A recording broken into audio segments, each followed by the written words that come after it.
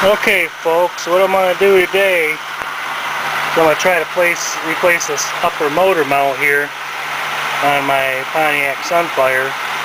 It's worn out, as you can see. You can see how much that motor's moving. You get a lot of vibration when you take off. You can actually move the whole car here. So, I'm going to try to replace that today. Okay, now the first thing I've done is took a jack with a piece of wood on top and put under the oil pan, jack up the engine just a little bit to take the stress off the mounts. Okay, the next thing I need to do is you need to take this coolant bottle out, overflow tank. And keep in mind, I'm not a mechanic, and I've never done this particular job before, but I've worked on enough cars through my life that I know a little bit of what I'm doing. And I have had this apart a little bit before. So I need to take this coolant bottle out, and I shouldn't have to take these lines off. I should be able to just swing it out of the way. And there's supposed to be, I think, a 10mm bolt down there, but that's been long gone. There's just a screw holding that in, so I'll go ahead and do that. Okay, I've got that up out of the way. I just use a bungee cord to help hold it out of the way.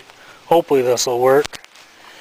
Now the next thing I need to do, you got 3 15mm nuts here. You take this cover off, and first of all,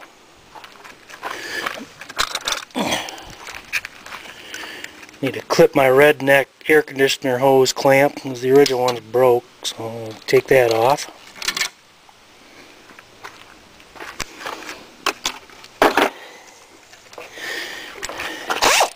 Okay, well, see if we can get these out.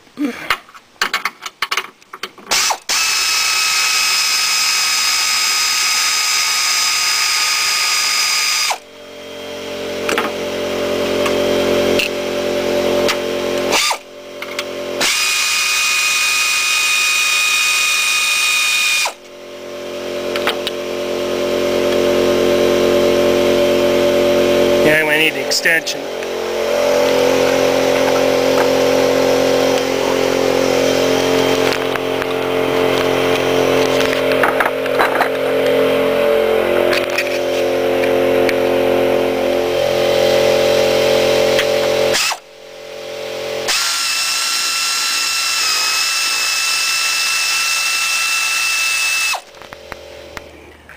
Okay, there was a little clip right here which was part of the clamp for this, which was broke anyways. So I'd take that off. Then you got another 15mm nut there.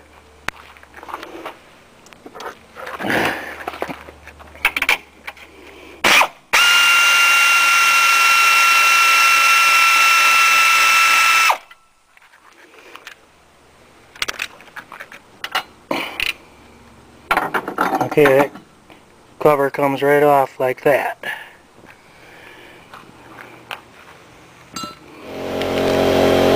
Okay, you got these two 13mm bolts that gotta come out.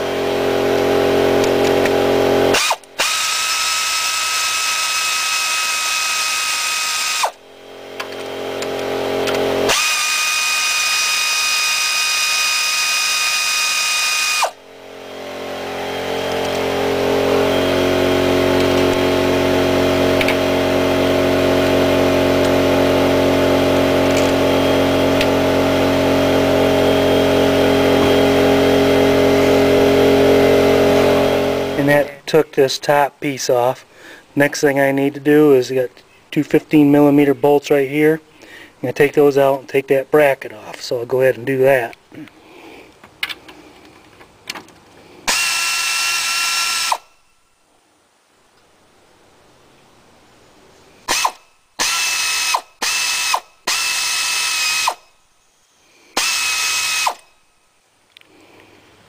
Yeah, you got two more 15mm nuts holding the motor mount in, so I'll take those out.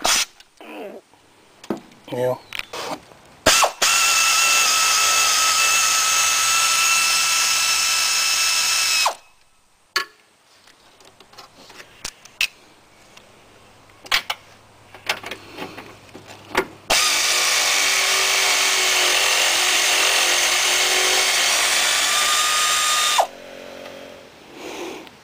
Okay, we had to drill, the old one was riveted in, we had to drill out those rivets, and the new one has these Allen bolts on there, so that just went right in, and we put them in and tightened them down good.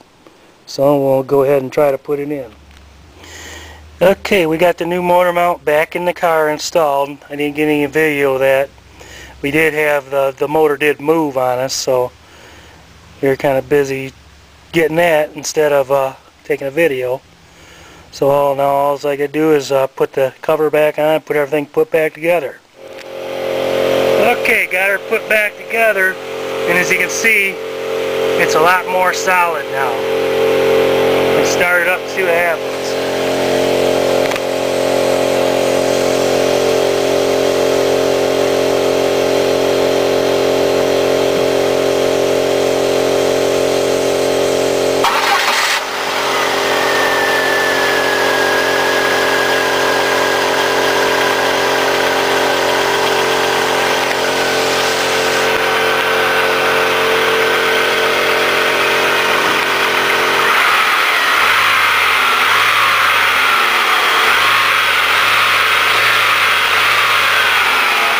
Much better. Okay, we'll take it for a test drive. Okay, we're taking it for a little test drive here, and it seems to be much better.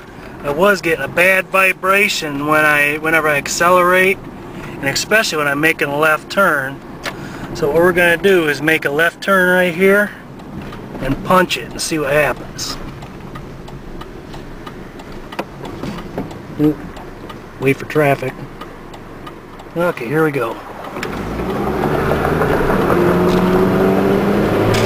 Oh, that's a lot better. Much better. I will add that I've gotten through the years that I absolutely hate working on cars.